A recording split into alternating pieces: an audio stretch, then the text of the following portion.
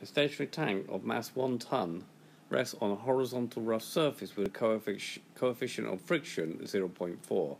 The tank's gun is tested and fires a blank shell with mass of 20 kilograms at a speed of 360 meters per second. Find the velocity of the recoil of the tank and how far it will move as a result of firing the shell. So, if we draw a force diagram of the situation, so here's my tank, 1,000 kilograms, 1 ton is 1,000 kilograms, so it's a very light tank. Its weight will be 1,000 G newtons, so there'll be a force acting down 1,000 G newtons, there'll be a reactional force upwards, and when you fire the bullet, the shell, the tank will try to move backwards, so friction will act in that way against the tank. The bullet is fired with a velocity of 360 meters per second, and first we have to find the velocity that the tank actually moves back due to the recoil. So we'll put on an IJ axis. The total momentum of the tank and the shell before the shell is fired will be equal to the total momentum of the tank and the shell after the shell is fired. The thing here, before the shell is fired, the tank has a velocity of 0, and because it's stationary, and the bullet will have a velocity of 0 as well, initial velocity of 0. So MTUT plus MSUS is equal to MTVT plus MSVS, with MT being the mass of the tank, VT being the velocity of the tank, MS being the velocity of the mass of the shell, and the velocity of the shell being VS. Putting the numbers in, we got 1,000 times 0 because it's stationary, plus a 20 times 0 because the shell will be stationary, is equal to 1,000 V plus 20 times 360 because the speed of the shell when it's fired is 360.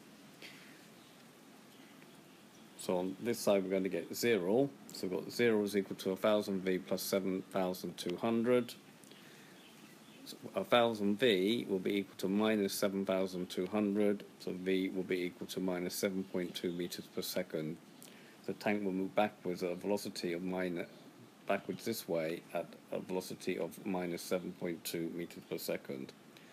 So now resolving the forces vertically, so R in this direction minus 1,000 G will be equal to 0 because there's no movement in this direction. So that will give R is 1,000 G.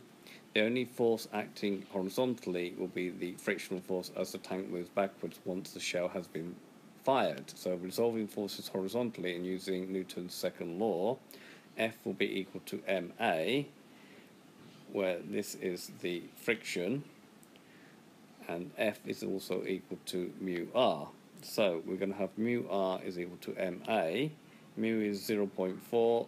R is 1,000 grams from here, is equal to 1,000 times the acceleration. Therefore 400 G will be equal to 1,000 A, therefore A will be equal to 0.4 G meters per second squared, the acceleration of the tank. So after the shell is fired, the tank will have an initial velocity of minus 7.2, so it's moving in that direction, but the acceleration will slow it down and eventually it will stop, so it doesn't sort of recoil and stop. So the acceleration will be 0.4 G meters per second. Acceleration is acting in the opposite direction to the velocity.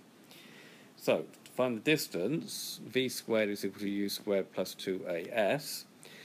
Eventually, once the tank has fired the shell and moves backwards, it will stop, so therefore 0 will be the final velocity, and is equal to minus 7.2 squared, the initial velocity once the shell has been fired, plus 2 times the acceleration, so it's 2 times 0.4 G times the distance which we asked to find. So S will be equal to minus 7.2 squared divided by 0.8 G. 2 times 0.4 is 0.8, which gives me G is 9.8 meters per second squared. That gives me minus 6.35714 meters. The tank will move this way, minus left against the I, we'll move 6.36, rounded off to 3 significant figures, to the left. So we'll move that far, 6 meters and 6.36 meters.